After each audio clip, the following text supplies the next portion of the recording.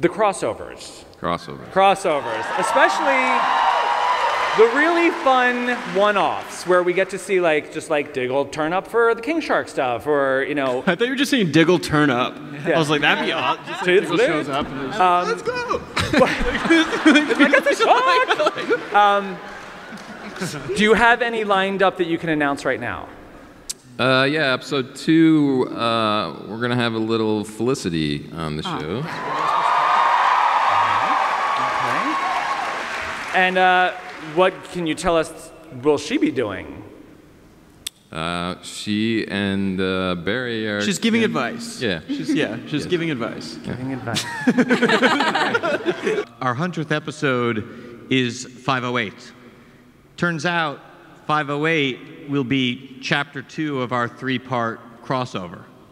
So the 100th episode is going to be the middle part of the crossover, and then episode 9 is our mid-season finale. So we're kind of designing things to be like a 2-episode 100th episode celebration, the bigness of our mega crossover and the bigness of our mid-season finale. So it's actually timed kind of perfectly. Flash Paradox will have something to do with some of Diggle's reality. If you follow what's happened on Flash, he made some changes to the timeline. It will affect Diggle to some degree. Yes, it affects his family in a very, very personal way. There's a lot going on with Diggle this season, and yes, it affects his family. Some of the fun is seeing those crossovers and seeing these characters interact with the other shows. So Mark and Phil, can you tease? Are we going to be seeing some familiar faces this season? I mean, within the first frames, yeah. I mean, it right out of the gate, we're blending these worlds. So you're not going to have to wait long. Just wait to use the bathroom till at least the first commercial break. Well, who are we going to see? Mark. Oh, we're going to see Mr. Stephen Amell playing Oliver Queen. In the premiere. Yeah, right from the very beginning. Actually, Mayor Oliver Queen. Yeah. So no goatee this time around? No, we're slowly moving in that direction. All right. Anyone Slowly. else? Anyone else we're going to be seeing this year? Well, I think we might have caught a little glimpse there in that sizzle reel of Neil McDonough playing Mr. Damien Dark. He's going to return for our season premiere. He's got 122 years for us to play with, so we're going to meet him in 1942. That's why he's looking so dapper in that trailer. So Brandon, you've been on Arrow, The Flash, Legends. David, you have been on Arrow and The Flash. Any chance that we might see you at some point showing up on Legends? Yeah. Yeah? Well, I mean, Yeah? it's kind of like in this Berlanti universe. It's like we all are kind of connected, and there's so much intersection, right? So, yeah, I'm looking forward to being on Supergirl. I don't know if Diggle will be on Supergirl, but I'm looking forward to that because What's wrong with my show? your show's awesome.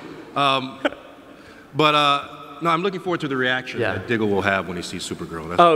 Yeah, definitely. If you're going to have a team of superheroes, you got to fight a team of supervillains. So we're going to start off with Matt Lesher reprising his role as Eobard Thawne, the Reverse Flash.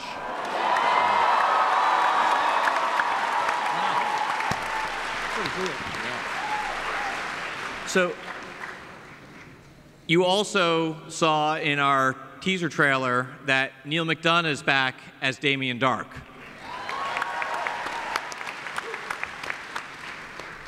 Everybody who watched episode 15 knows that Leonard Snart is dead.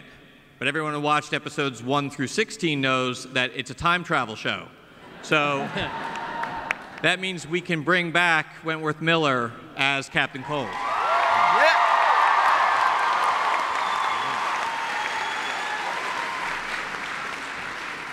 And there's one more, and I'm totally forgetting who it is. Yeah. I need some help. Maybe could he come out and tell me?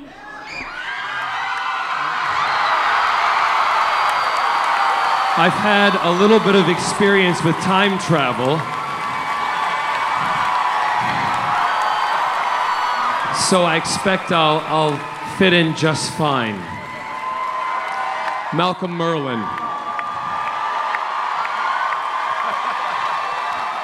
I know I speak for the fans when I say that we miss Katie Cassidy all the time. She is incredible. What are the chances we may see her again? Well, we will definitely see her in 501 in our premiere of the season. And we have made a deal with her across Arrow, Flash, and Legends, so Katie Cassidy is definitely not gone from this universe. Nice. I think that's awesome. I like that.